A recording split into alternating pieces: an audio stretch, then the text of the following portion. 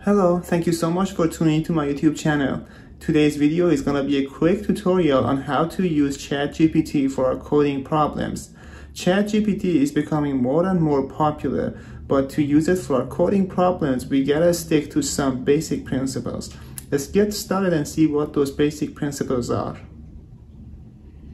As I said, this video is going to be a quick tutorial on how to use ChatGPT for your coding problems. ChatGPT has become of great interest to many people, especially to the coders.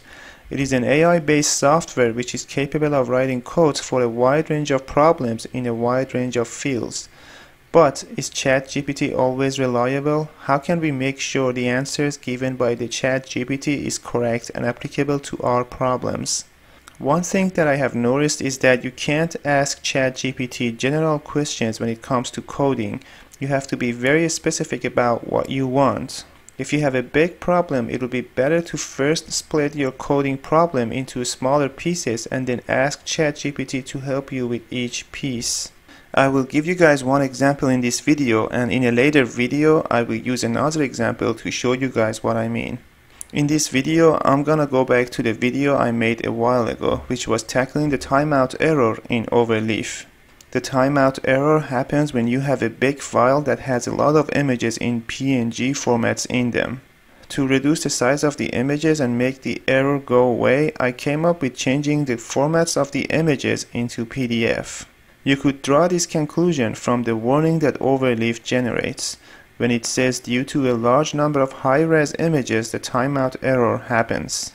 So now in this video, I will show you guys that you cannot ask ChatGPT a very general question and expect it to write you up a code that works for your problem. Instead, you gotta be very specific with what you ask ChatGPT. I once asked it how I can solve a timeout error in Overleaf. Then I started asking it more specific questions which led me to the answer that could help. Let's go to ChatGPT where I show you guys what I have asked. So you could see that this is the first question that I asked. I just asked it, I am being faced with a timeout error in Overleaf. Can you help me solve that? And these are the solutions that ChatGPT generated. Optimize your code, or use a different compiler, or upgrade your Overleaf plan, which means I have to pay for it, but I don't want to pay for it, and also contact Overleaf support. None of these solutions are really practical. So what can I do now? One way would be to ask ChatGPT as specific questions as possible. We know that one viable way to solve the timeout problem is to change the format of images in our files from PNG or JPEG to PDF. Therefore, that is what we have to ask ChatGPT, the best way to read the images from a directory and convert them into PDF format. Let's see what happens when we ask specific questions. Here is what I have asked. I have asked a bunch of questions. So first I just said hi, and then I said I have a bunch of PNG images that I would like to save them as PDF files. And then I said, can you write me up a piece of code that would do that in MATLAB? This is the piece of code that ChatGPT wrote me. Let's execute that in MATLAB and see if it works. I'm gonna copy the code, go to MATLAB, and just copy paste it here. I have to first specify the directory, which is going to be in the current directory.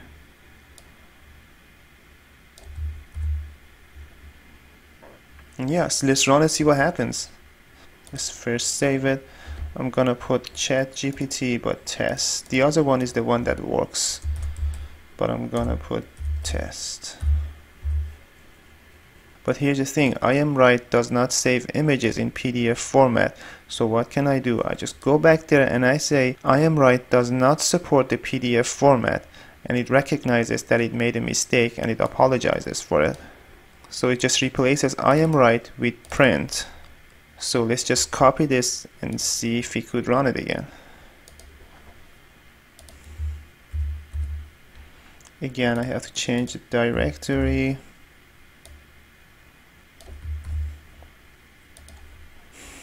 And now it says there is error in print.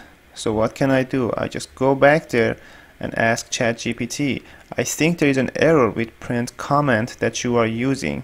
Can you make sure you are writing up the right code? And it again apologizes and it corrects the code to this one. Now let's see if this one works. I've already copied this and it's here in the main ChatGPT code, and let's run it and see if it works. Let me first clean the window, and let's also clear all the variables. Let's clean the window again, sorry. Okay, now this is the final code that ChatGPT has generated. Let's run it. And as you can see, it doesn't show any error, and as you can see on the left side, the images are being saved in PDF format, showing that the last piece of code that was written by ChatGPT is correct. You can see that we didn't have any error and the images have been saved in PDF format. Let's go have a look at these images. So this is the first image. This is the PDF format of it.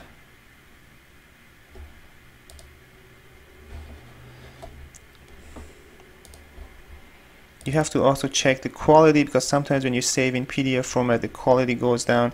This is the second image in PDF and this is the second image in PNG. And yeah, I think it's working very well. You just have to be very specific with what you want to ask ChatGPT. And in 3 stages I was able to get to what I want. And you have to have some knowledge beforehand about what you want to do. You have to have some knowledge about the problem, and you have to split your problem into smaller pieces, and you have to help ChatGPT with what you wanted to help you with. Overall, it could be very helpful because it would save you the PDF formats automatically, and it would read the images automatically, and you don't have to do anything. But again, you have to split your problem into smaller pieces, and you have to have some knowledge beforehand to nudge, if you will, to nudge the ChatGPT towards what you wanted to produce for you. And that's about it. Thank you so much for watching this video. I hope you liked it and you were able to get something out of it. If you liked it, I would appreciate it if you could subscribe to my channel and also share the video with your friends. Thank you so much and have a nice day.